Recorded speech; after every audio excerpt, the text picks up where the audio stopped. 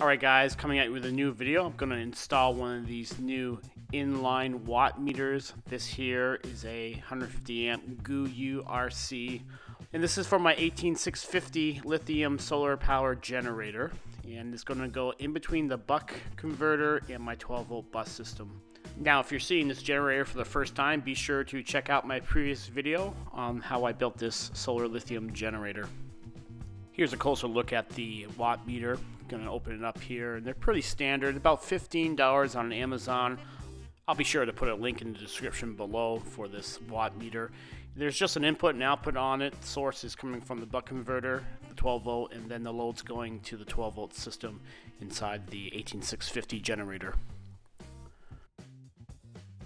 Now I have used these meters before. I installed one on my previous generator I built about 3 years ago, and this is in line between the solar charge controller and the output of the solar charge controller, which is a 12 volt accessory here, and it just measures wattage, amperage, and voltage on whatever you're drawing out of that output. Now I've gone ahead and soldered on some XT60 connectors to both the source and load wires for this watt meter. This will just seamlessly connect between my buck converter and 12 volt bus system. So adding and removing the watt meter at any time will be very easy to do.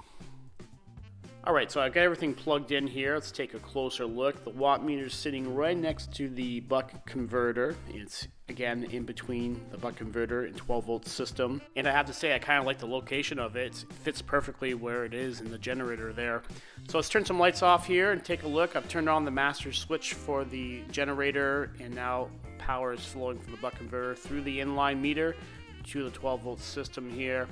And let's go ahead and put some load on it. Going to go ahead here and plug in my phone. I'm actually making this video with my iPhone 6s. Going to show you here power output. Now the lighting's not very good, but let's go ahead and take a closer look here at the meter when I zoom in. And you can see the phone is just pulling over 6 watts and almost a half of an amp of power. Now I've gone ahead and turned some lights back on in the room so we can see the watt meter a little better. So let's go ahead now and plug in a larger load. I got a new car charger for my DJI Mavic. This is way better than the stock one that comes from DJI, and this should work pretty well and be a good test for this inline meter.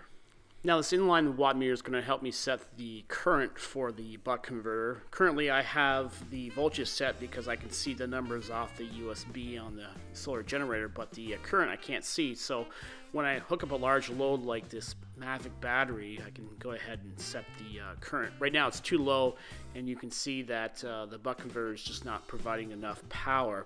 So right now I'm going ahead and turning up the constant current on this little pot, and I'm setting it high enough by turning it clockwise to add more amperage and set a higher limit for this buck converter.